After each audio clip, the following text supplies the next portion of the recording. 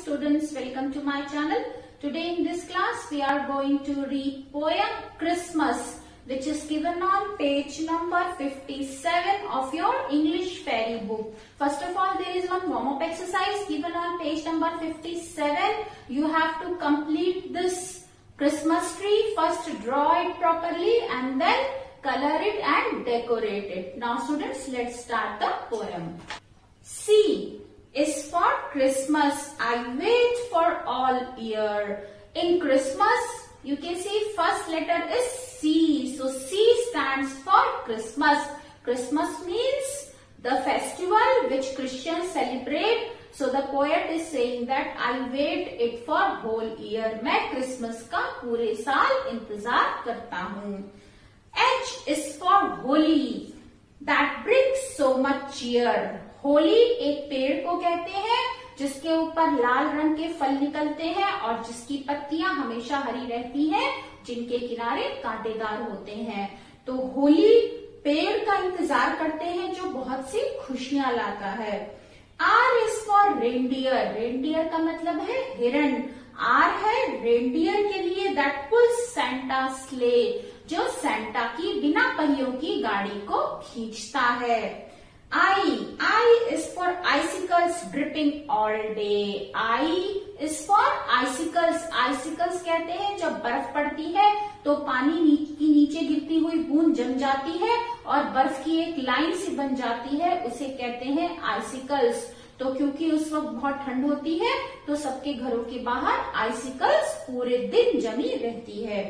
S is for Santa, who seldom is seen. S stands for Santa Claus, जिनको देखना बहुत ही दुर्लभ है. T is for tree, that is lovely and green. T is for tree, पेड़ के लिए है जो प्यारा है और हरा है. M is for mistletoe, hugs and a kiss. M is for mistletoe. Mistletoe एक हेमीपैरासिटिक प्लांट है जो किसी झाड़ी या किसी पेड़ के सहारे सारा न्यूट्रिशन प्राप्त करता है. तो मिसल्टो हग्स एंड अ किस. मिसल्टो के लिए, हग्स के लिए, गले लगाने के लिए और एक दूसरे को किस करने के लिए. A is for angel who looks just like this. A किसके लिए है? एंजल के लिए, उस फरिश्ते के लिए है जो बिल्कुल इसकी तरह दिखता है. S is for stockings, all loaded with toys. Stockings means मोजे. S मोजों के लिए है जिनके अंदर बहुत सारे खिलौने भरे होते हैं. From all of the elves to the girls and the boys. और ये सारे किसके लिए होते हैं?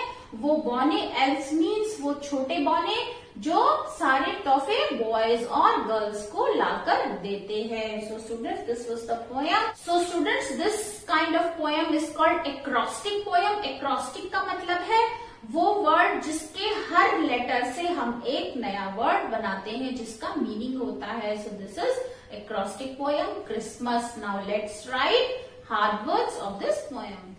These are hard words of this poem. Let's read them for correct pronunciation. First is Christmas, reindeer, sledge, icicles, seldom, mistletoe, stockings, angel. So students, now let's write word meanings. These are students word meanings. First is reindeer. Reindeer means हिरन. Sledge. Sledge कहते हैं बिना पहियों की गाड़ी जिस पर Santa Claus आता है. Seldom means दुर्लभ, जिसे पाना बहुत ही कठिन हो.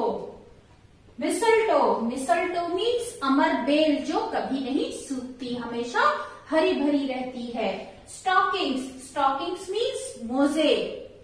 Angel कहते हैं फरिश्तों को. Next is reading comprehension. Students, here you have to tick on the correct statement. जो सही है उसके आगे टिक करना है और जो रॉन्ग है उसके आगे आपको क्रॉस लगाना है. So students, first is Santa pulls the sledge. Santa क्या गाड़ी को खींचता है? नहीं, सेंटा तो उसमें बैठ कर आते हैं. So this is false. So cross it. Santa is seen on Sundays. क्या सेंटा को हर संडे को देखा जा सकता है? No, he comes only on Christmas Eve. So this is also wrong. Cross it. Holi brings much cheer. Yes, it brings cheer. ये खुशी लाता है. So tick on it. The tree is lovely and green. Yes, the tree is lovely. प्यारा भी है और हरा भी है. So tick on this. This is correct. Stockings are hung for flower.